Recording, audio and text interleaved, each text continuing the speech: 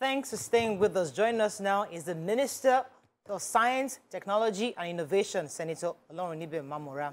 He'll be speaking on the science and technology drive of President Muhammad Buhari's administration. He's also speaking to us on the ambition of Asiwaju Bola Ahmed Tinubu at some point. Welcome to the show, sir. It's good to have you. Thank you very much. It's good to be here. Thanks for inviting me. Right. So in the last few months, we've been seeing quite a few things that the president has been doing, you know, almost like a recap of his administration. And we haven't heard so much about what he's done in science and tech and innovation at best. Could you just give us a summary in what your ministry has done, especially in this administration, and your plans in the next few months before he closes out? Right. Thank you very much. To start with, let me say Happy New Year to all of you. And everybody's looking radiant. And, Thank you, sir.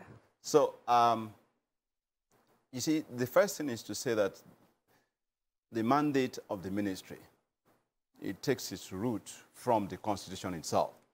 And when you look at the Constitution under Fundamental Objectives and Directive Principles of State Policy, under Section 18 of the Constitution, precisely subsection 2, it says government shall promote science and technology.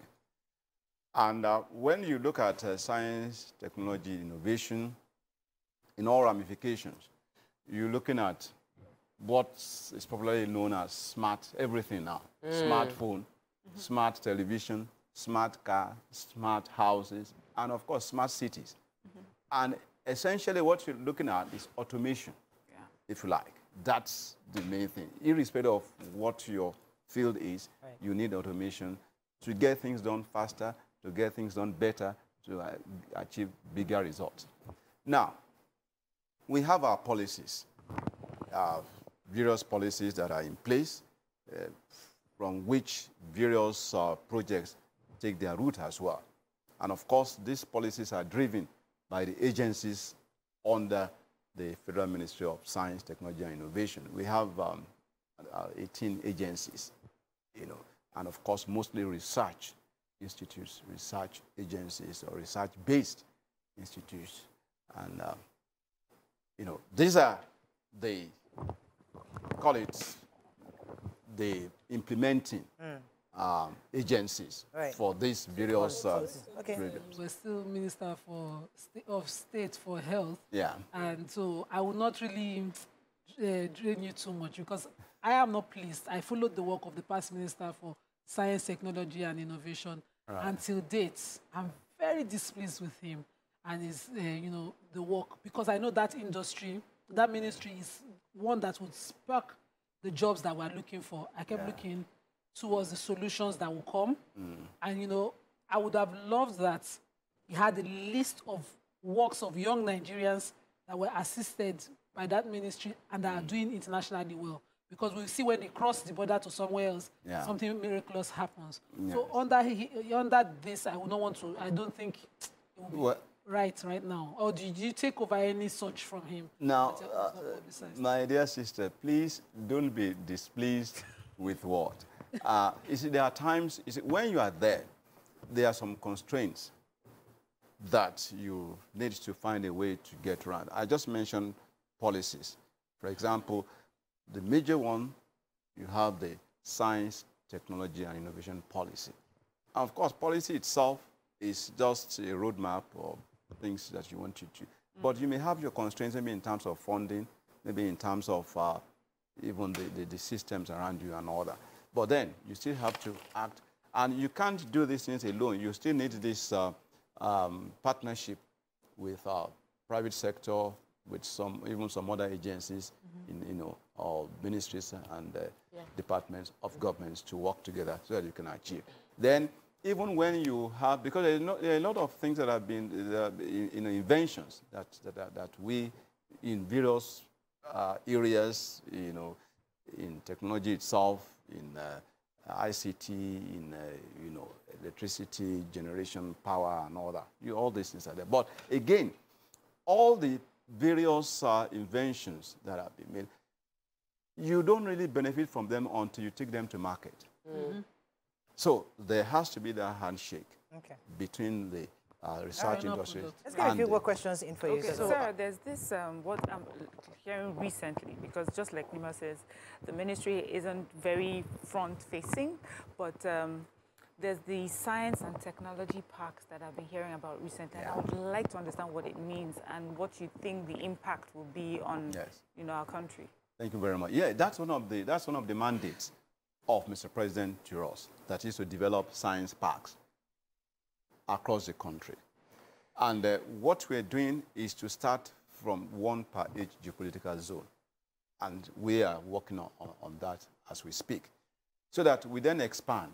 If we take one in each geopolitical zone, we can expand to one in each state, and then the Federal Capital Territory. That will be 37, and then we can go on that.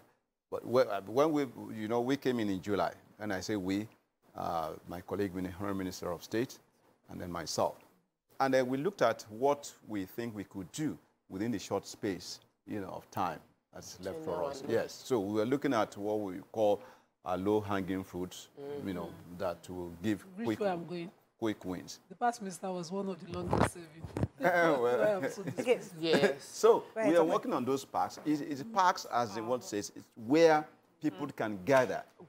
And then you can have exchange of ideas. You can have people coming in with their own issues, with their own ideas, and then you develop what you have done within the ambit of our own situation. Okay, so one of the biggest challenge that we faced in almost every industry is also bedeviling science and tech. And I don't even see how, no matter how amazing the ideas that you and the Minister for State for Science and Technology come up with, you're still going to deal with the poor electricity. You're going to deal with the fact that there are poor internet quality. You're going to deal with the fact that there is most of our brightest minds, as soon as the ideas are ripe, they are relocating. They are on a jackpot spree. We're going to deal with the fact that there is poor funding for innovation within Nigeria. And there are countries where they are calling in talent and funding them. So I don't think that it is something within your ministry alone. So the question for me is, what are the key ministries you feel need to be up and doing for science and technology to thrive in Nigeria? I would say education, but what would you say would be the other ministries that need to be effective? Well, I've always argued that when you talk of human capital development, two ministries are key, education and health. Those are the two major ones. And I always argue that we should not put them on the same pedestal with other ministries. Yes, it's a situation of all animals are equal, but some are more equal. That's the truth. Because you cannot develop an individual if that is not healthy. Sure. Or you find it more difficult. So education is key. Good health is key. There are two major ones. But having said that, particularly the issue, we have Electricity Commission of Nigeria, ECN, that is one of the agencies on that. And they are into a lot of things in terms of renewable energy, because that's what we are talking about now. Renewable energy, you talk of the solar, and there's a lot that's been done in that regard. And of course, using other means, the hydropower, the wind power, name it, and all that. So, because it's very key for everything, you need that power to drive the whole thing.